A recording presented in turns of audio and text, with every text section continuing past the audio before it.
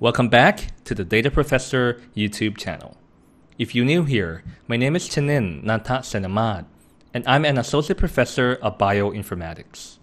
On this YouTube channel, we cover about data science concepts and practical tutorials. So if you're into this kind of content, please consider subscribing.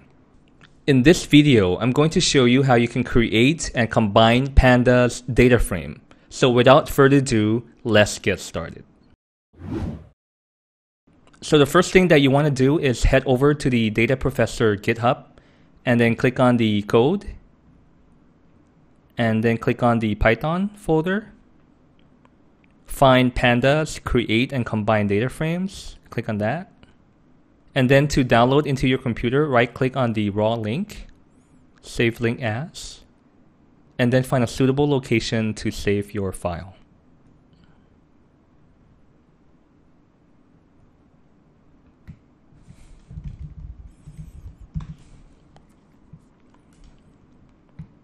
Or if you want to use Google Colab, please do so.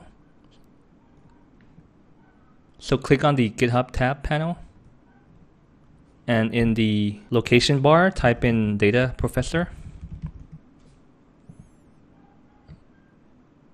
And scroll down to find pandas, create and combine data frame.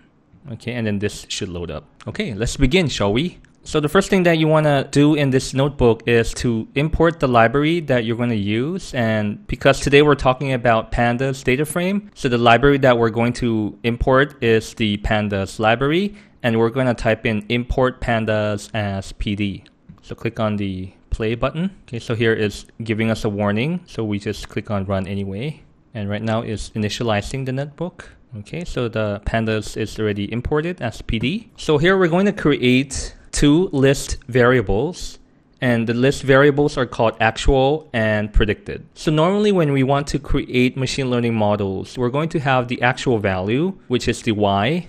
And then we're going to use a set of x variables to predict the y values. And once we have the predicted y values, we're going to compare that with the actual. So here we're going to create two variables called actual and predicted. And these two are coming from a linear regression model, which I will show you in the next video, how you can develop linear regression models using the Boston housing data and also the diabetes data set. So let's load up the cell here. And then we're going to look at the data type of the actual variable. And it's going to say list. And the same thing for the predicted variable. It's going to say list. So list is a data type, which is essentially an array of values. Meaning that the variable here, predicted and actual, is comprised of many values. And the values are individually separated by a comma. And they are encapsulated or contained within the bracket. Okay, and then the next step is to create the pandas data frame from these two lists. So the first data frame that we're going to create is going to be called the same thing, but we're just going to differentiate it a bit by adding a capital A. So actual with the small a will then become actual with the big A. And in order to create a pandas data frame, we import pandas as pd.DataFrame. And then as argument, we're going to use the actual variable. And so it's going to convert the actual variable here into a pandas data frame. And once it creates a data frame, we're going to call it by typing in the name of the variable. And notice here that the column name is 0 because we didn't specify anything. And these are the row names or the index numbers. Okay, and at the bottom, we see that there are 102 rows and 1 column.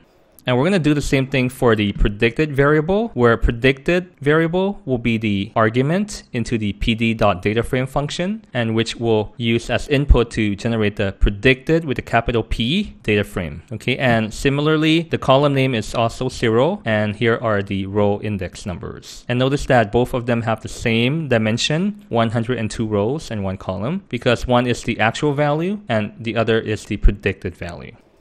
So in order to add some column names into each of these two data frame, we're going to modify it a little bit by typing in actual, which is the name of the data frame, and then dot columns. And then we're going to assign the value of actual in the single quotation mark, or it could be a double quotation mark, and contained within the bracket. And then we're going to call the actual data frame again in order to see the value inside. And when we do that, we're going to see that the column name changes from 0 to become actual.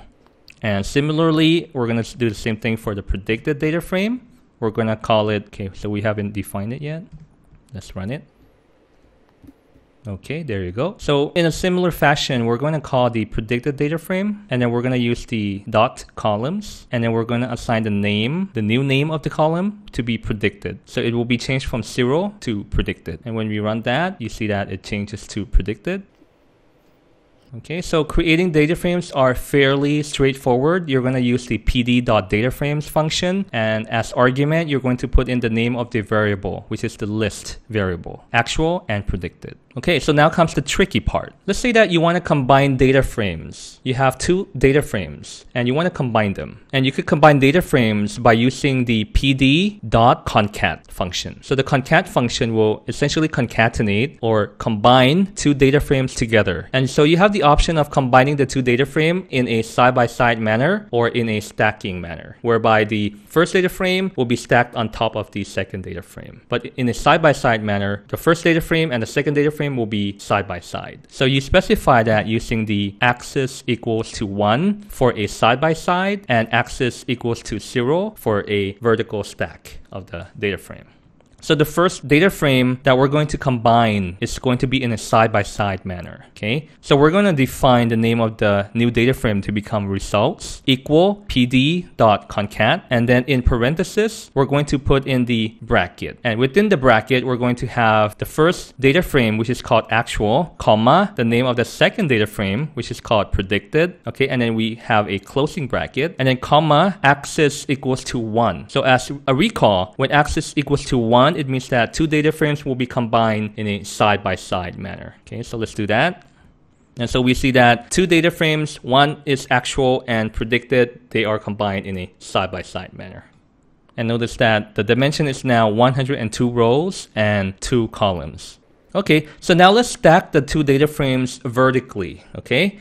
So as I mentioned again, axis will be equal to 0. Okay, and the same argument is within bracket inside the pd.concat function. And within the bracket, we're going to have the name of the first data frame, which is actual, comma, the name of the second data frame, which is predicted, and then a closing bracket, and then comma, axis equals to 0. So which means that the two data frame will be stacked on top of one another. So after we stack two data frames together, the first column will contain values only for the first data frame, while the second column will contain values only for the second data frame. Okay, so how do we combine it? We need to have the same column in order to combine it. So let's say that we create a copy of the actual data frame, and then we're going to assign it to a new data frame called actual2. And now, actual and actual2 will have the same exact data. So the column name will be the same. It is going to be actual. And so now we're going to combine the two data frames, actual and actual2, and axis equals to 0. And notice that after combining it, so let me run this first. And notice that after combining the two data frames, which has the same column name, there are 204 rows and 1 column. Notice that there are only 1 columns. And so we see that all of the values are populated properly here. And so as a recap, today we have learned how to create pandas.DataFrame from the list variables. And we have also learned how to rename the column names of the pandas.DataFrame. And then we also learned about how to combine data frames together by side or vertically stacking it on top of one another. So knowing how to work with DataFrame is an essential part of data science. So please play around with this new concept that you have learned, import some data, and play around with it, reshuffle it, combine it together, because the best way to learn data science is by doing data science. And please don't forget to build up your data science portfolio. And if you haven't yet watched the video, please watch the one on the link above. So have fun. Thank you for watching. Please like, subscribe, and share, and I'll see you in the next one. But in the meantime, please check out these videos.